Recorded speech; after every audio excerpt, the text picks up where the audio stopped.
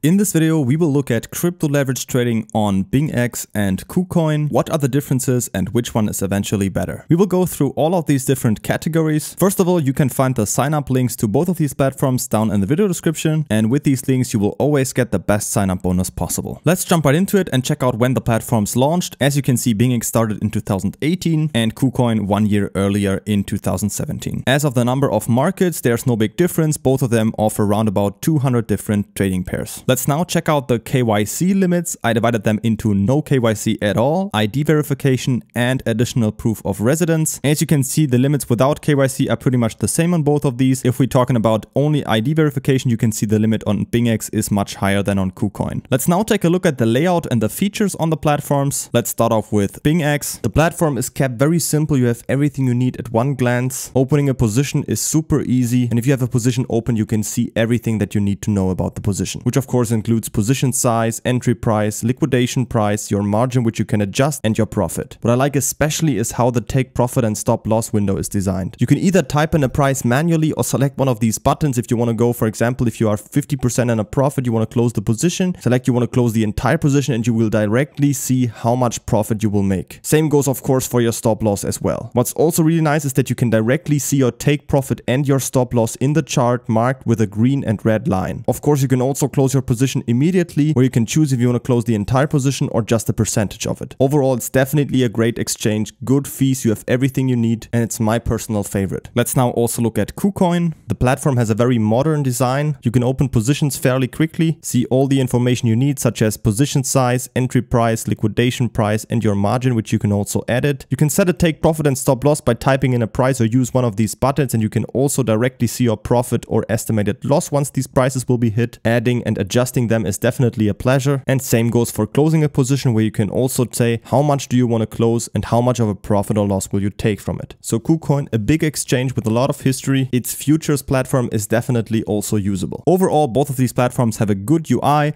I personally like BingX a little bit more, but of course it's always a matter of preference, and this rating is just my personal opinion. Let's now take a look at the order fees that we always have to pay when opening or closing a position. The maker fee we always have to pay when making a limit order. As you can see, the fee for that is exactly the same, 0.02% on both of these. And the taker fee we always have to pay when making a market order. And as you can see here, the fee on BingX is a little bit lower with 0.05% compared to 0.06% on KuCoin. Let's also check out the withdrawal fees. I made a simple Bitcoin withdrawal, and on BingX I currently had to pay 0.00015 Bitcoin. On KuCoin it was 0.0005 Bitcoin. So here you're actually much cheaper on BingX. Of course, you can also withdraw with other networks. For example, on the Tron network, you would only have to pay $1 on both of these platforms. But if we're talking about Bitcoin withdrawal, you're actually much cheaper on BingX. Lastly, I also have a special sign-up bonus for you. On BingX, you can get up to $5,000 and on KuCoin up to $700. To pick up your bonuses, you can find the links to both of these platforms down in the video description. If you're not sure yet which one you prefer, I recommend you to just sign up on both of these, maybe play around with the demo trading feature and then decide which one you prefer. If you need a tutorial about the demo trading or just general tutorials on these platforms, you can find these videos on my channel, and if you have any other questions, feel free to ask them in the comments.